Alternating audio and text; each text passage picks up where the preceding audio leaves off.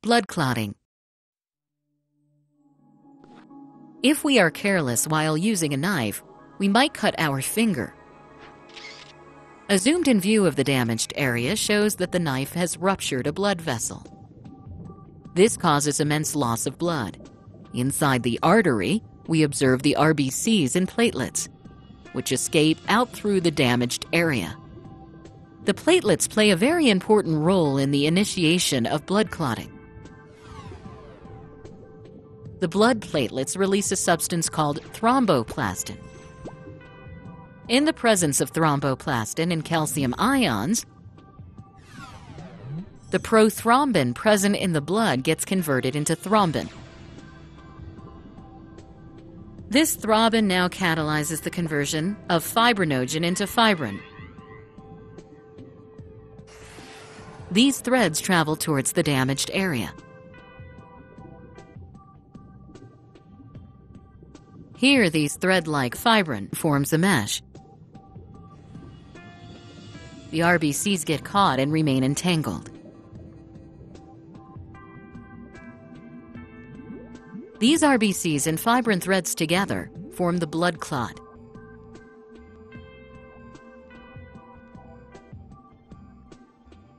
This clot manages to plug the gap in the ruptured artery and thus prevents further blood loss.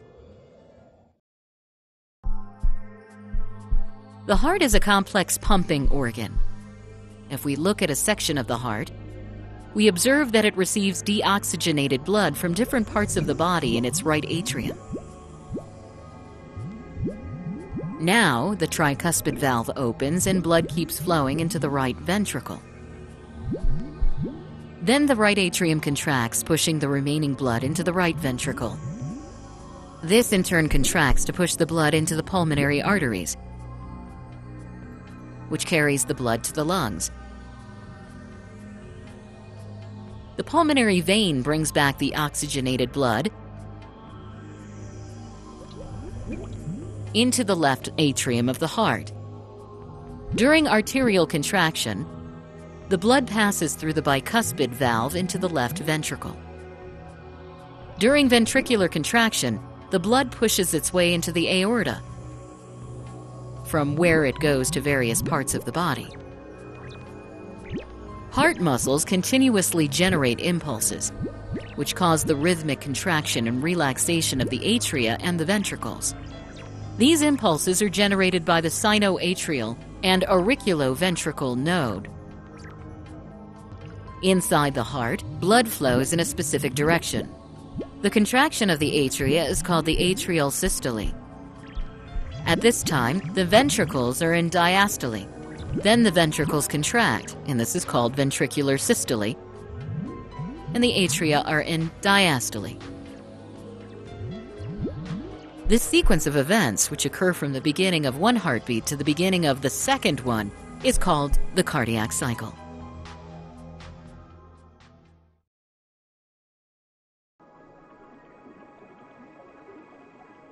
In some animals like Hydra, we see a great ability of regeneration. A small fragment of the body can give rise to a whole new organism. If a tentacle is broken off from the body of a Hydra, detailed observation shows that, in this broken piece, cells start to redifferentiate and form stem cells, which have the capacity to form any cell of the body. These stem cells start multiplying and form new cells.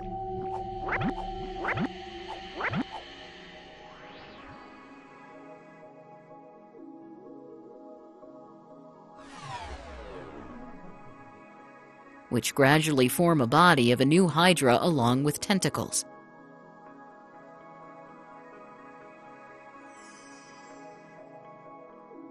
In Hydra, another method of regeneration is seen. For example, if a sharp stone cuts the body of a Hydra into two parts,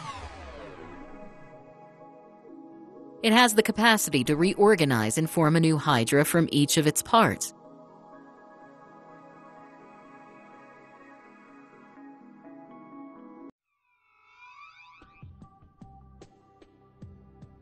In an earlier section, we studied about a motor.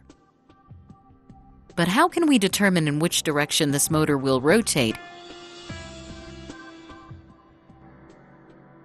if the direction of the magnetic field and current is given? We'll discuss one rule, Fleming's left-hand rule, whereby we can find the direction of force and the rotation direction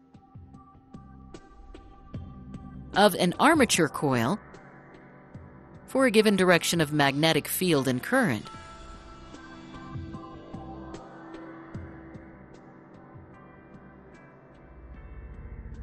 According to this rule, if you arrange your left hand in such a way that your thumb, first finger, and second finger are all pointing at right angles to one another, and if your first finger is pointing in the direction of magnetic field, your second finger is pointing towards the direction of current, then the thumb would give the direction of the force. Let's check out the left-hand rule once more against the animation.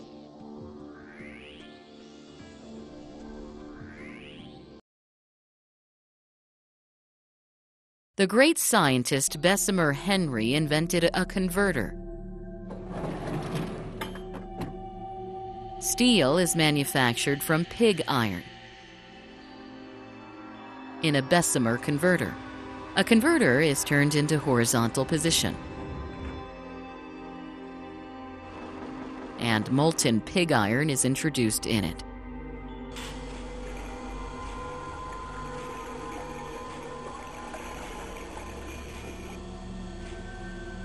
It is later brought almost into a vertical position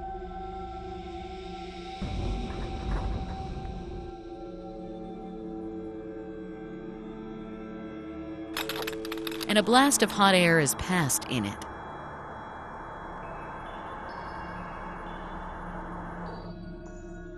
All impurities present in the molten iron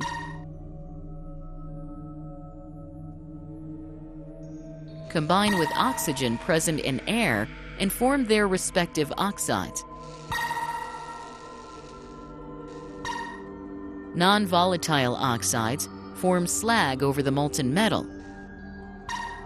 Volatile oxides escape as gases.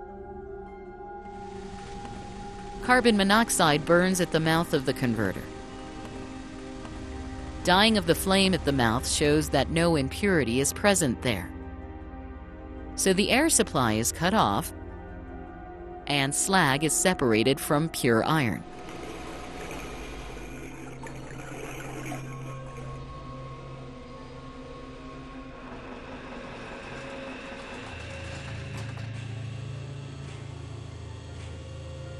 A required amount of carbon is added in the form of spiegel iron to this pure metal, and steel is obtained.